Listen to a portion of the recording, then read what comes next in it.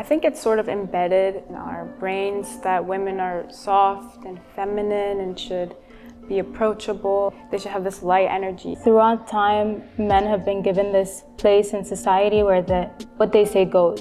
So if they say something should be a certain way, men know best. Women don't really know anything. They need to be guided towards doing things. And especially with the smiling thing, it's to be more desirable to men. They look for assurance. They look for security. And having a woman smile at them, no matter what they say and do, is kind of that. My guy friends be like, hey Jules, you know you should smile more. You always have the mad face on. When even though I'm not mad, this is my face. I'm expected to smile all the time at work, and I usually don't want to. It's a lot of times in situations where I'm negotiating, where I have to deal with a room typically full of men, and they're trying to push me, and I'm trying to push back, but you're outnumbered, I'm young, I'm a woman, and so the expectation is that you're kind of going to roll over and smile through it. I get called aggressive sometimes and a bit bossy sometimes, and apparently I have, a resting bitch face.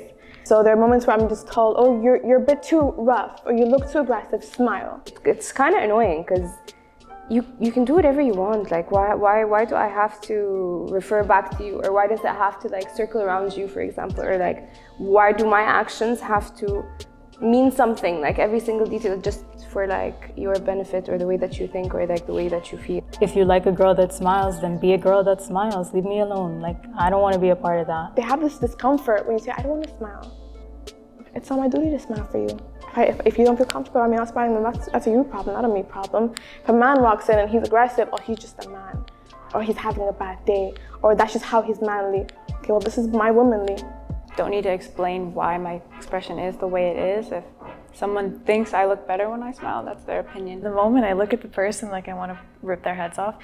But I think that is just the frustration that comes with having to always play a role that others want you to fit into and, live up to others' expectations. When I'm put in that kind of situation, it's it makes me kind of feel insecure too. It's oh, maybe they just think that I'm always mad all the time, or I portray a different personality when I'm really not. The fact that they think that they have a say in what I do and what I look like and how the muscles of my face move is ridiculous. Think of it in the most fundamental form. Well, why do you think I need to smile? If I don't smile, how do you feel? Does that make you feel better about yourself? Does that make you feel funny? What does it do? I don't get it. Excuse me? Smile? For what? For you? I like to smile. You smile for me. You put a smile. So, is that frustration? You need to consider people's feelings, women's feelings. It's a bit disheartening, which people, I don't think they realize that. Maybe, now they'll know.